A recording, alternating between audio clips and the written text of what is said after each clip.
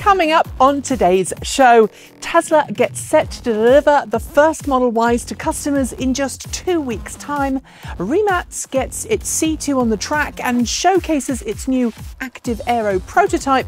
And one VTOL e-taxi company uses its electric aircraft to help in the fight against the coronavirus. These stories and more coming next. Welcome back to another quick blast through this week's news in the world of cleaner, greener, safer and smarter transportation. Due to family commitments, I'm actually recording this show a little earlier than usual. So if there's been a breaking news story on Friday, I'll do my best to cover it in next week's show. Stop right there, future me here. Just with a little note to say that the Geneva Motor Show has literally just been cancelled. And I mention in today's video Geneva Motor Show debuts.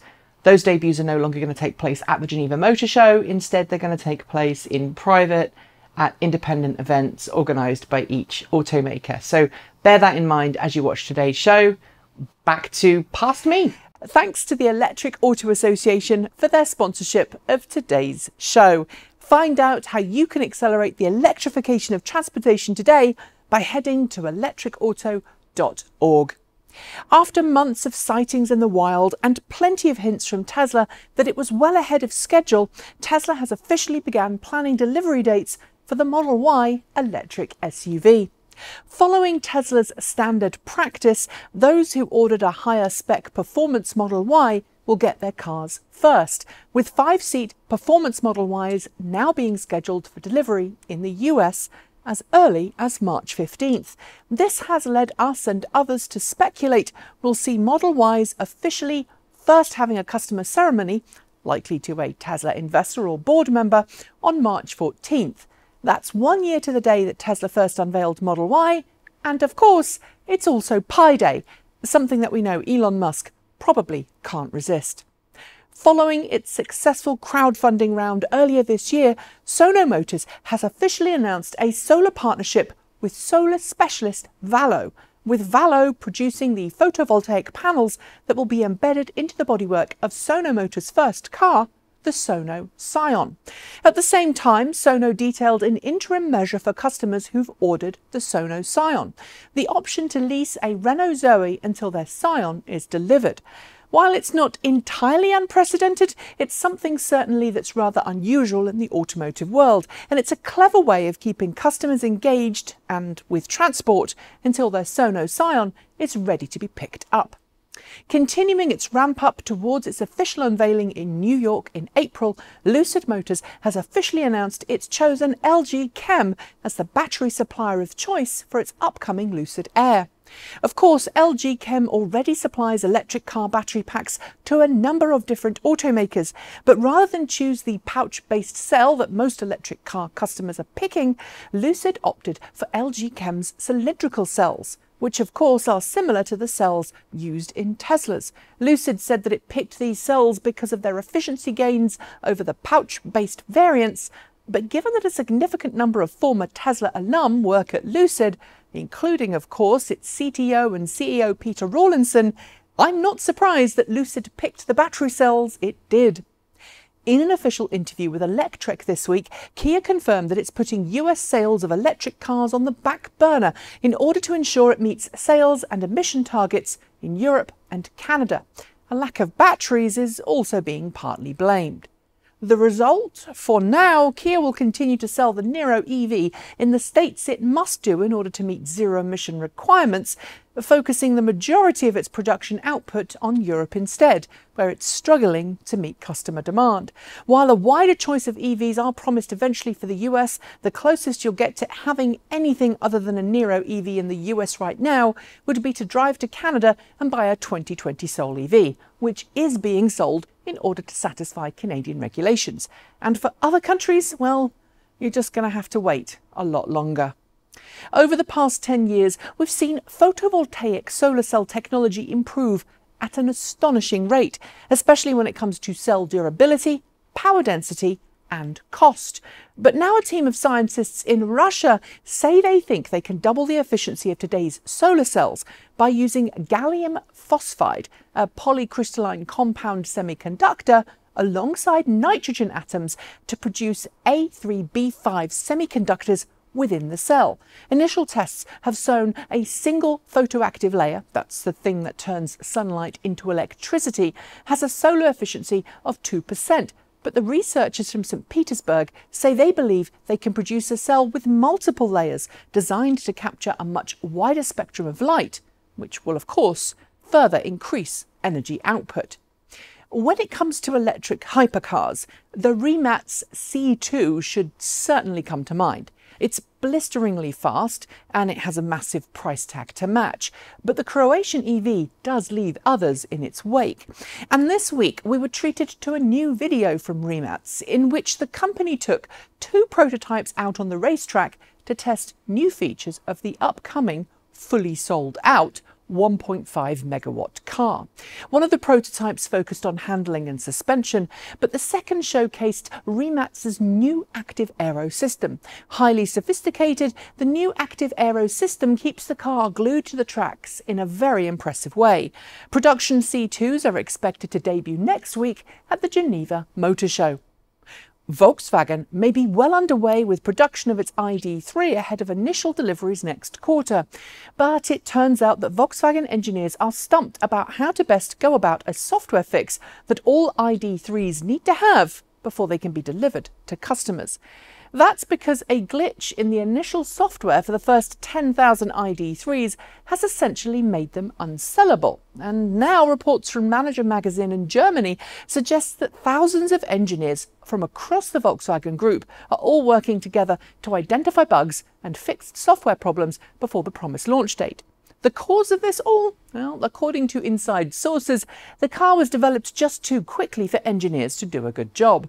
Considering the Dieselgate debacle was originally claimed to have been caused by a just fix it move after similar pressure from on high, I can believe it.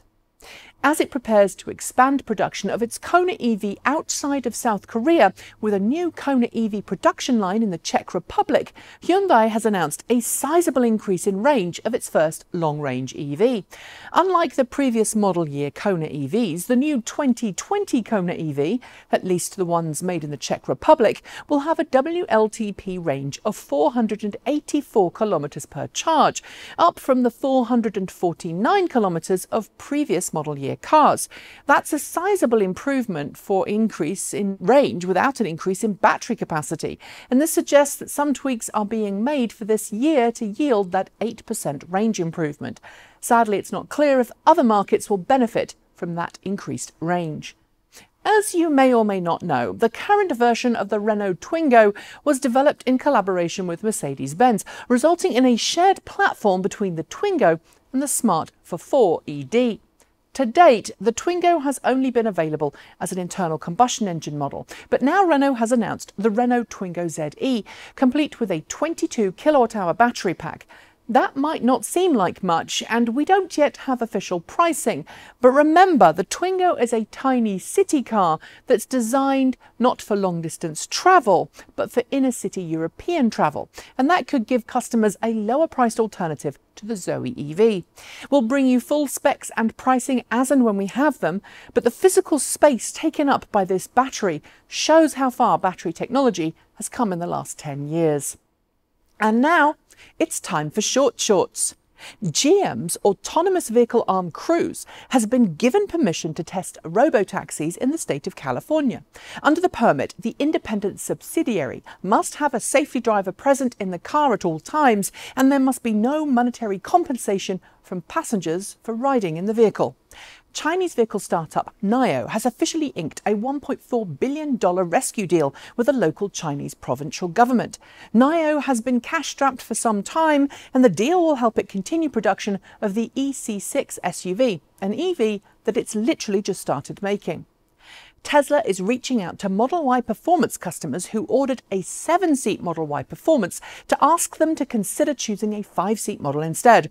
The 7-seat variant isn't due to go into production until next year, and Tesla says customers can have a 5-seat version next month.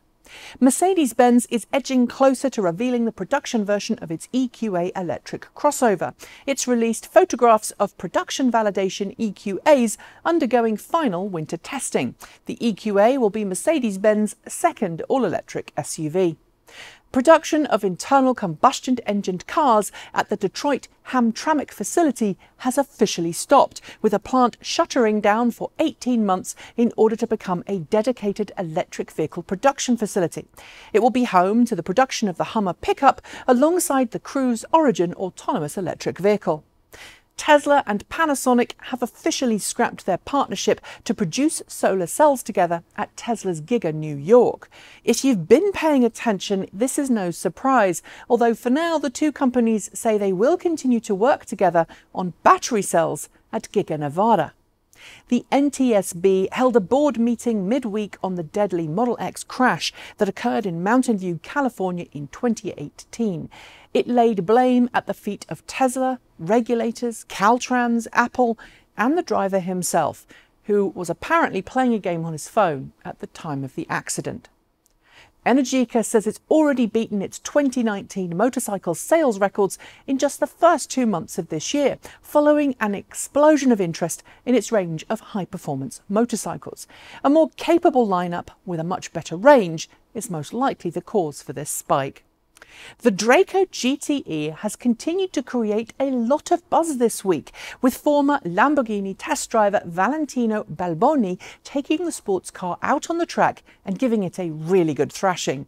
He was very impressed and, as you can see, he had a lot of fun to boot.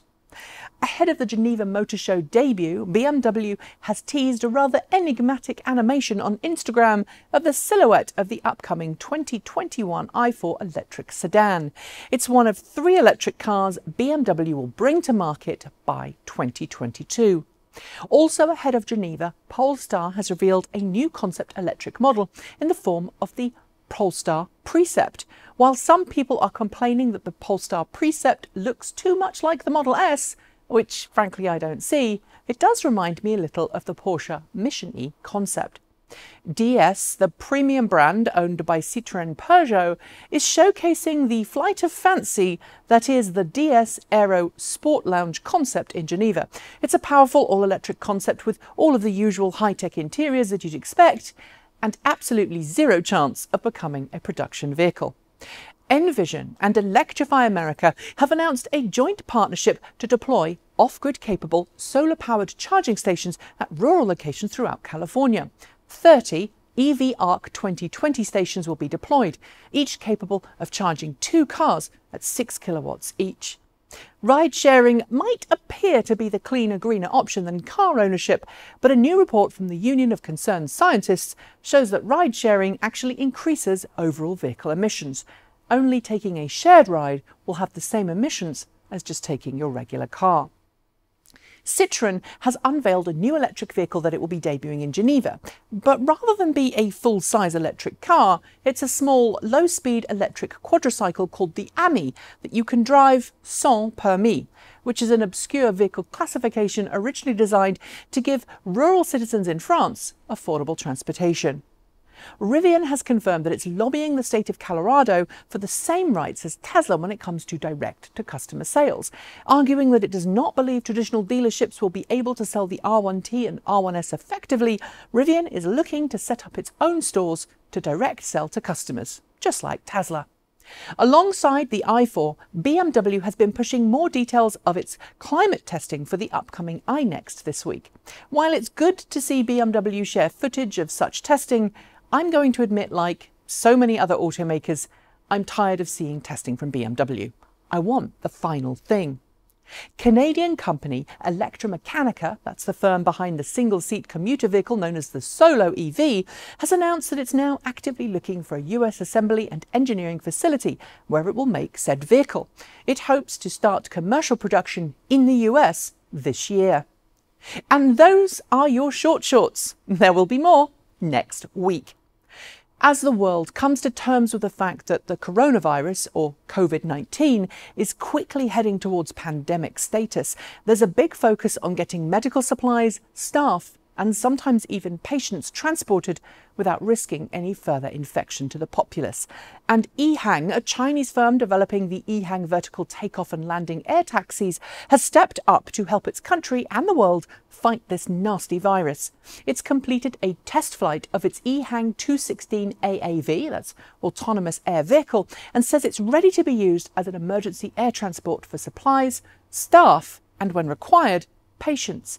Because it can operate fully autonomously, it says patients can be transported while lowering infection risks, which of course is a very important thing if you're trying to slow the rate of infection down. And finally, the humble potato is a staple in many countries around the world. From the quick and easy baked potato to its use in casseroles, used in roast dinners, and of course the classic fish and chips, it's loved and adored by many, especially our friend Gavin Kiwi Evie Shoebridge. And now there's a reason to love your spuds even more, as it turns out that potato starch, when combined with derivatives of corn oil, could improve the capacity and longevity of lithium-ion batteries. You see, researchers in Korea have discovered that these two commonly found ingredients, or derivatives from them, are essential in producing a carbon-silicon composite anode which does not swell during charge or discharge cycles, resulting in a longer life battery with a much higher energy density. Who knew? Potatoes, not just a quick meal. And on that spud-tastic note, it's the end of this week's show. But before I go, I'd like to thank the Electric Auto Association for sponsoring today's News Roundup show. They've been advocating for electric vehicles since 1967, and they firmly believe that our future depends on us making the switch to clean, green electric cars today. You can find out how you can join yourself, become a local EV educator, find local monthly meetups to attend, or just find EV owners to talk about making the switch from an internal combustion engine to electric by going to electricauto.org. If you'd like to help us make more videos like this, please do like, comment and subscribe. You can send us a couple of dollars our way every month through Patreon, buy some swag from our swag store, and if you fancy it, tip us a coffee with Ko-fi. I'll be back soon with another great show, but until then, thanks for joining me, and don't forget to be better, kinder and smarter with one another. Keep evolving!